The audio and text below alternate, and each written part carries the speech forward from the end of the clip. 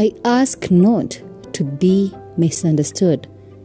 The reality of financial capacitation, all factors held constant, is something that will significantly liberate the 21st century African woman.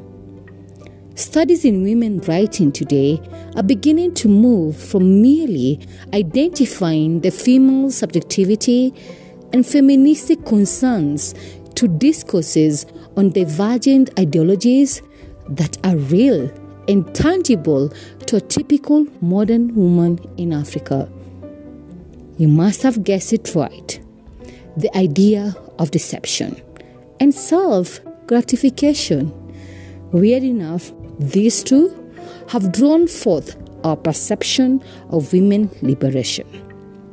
Once again, you are right. The concept of women liberation is still an illusion in today's Africa.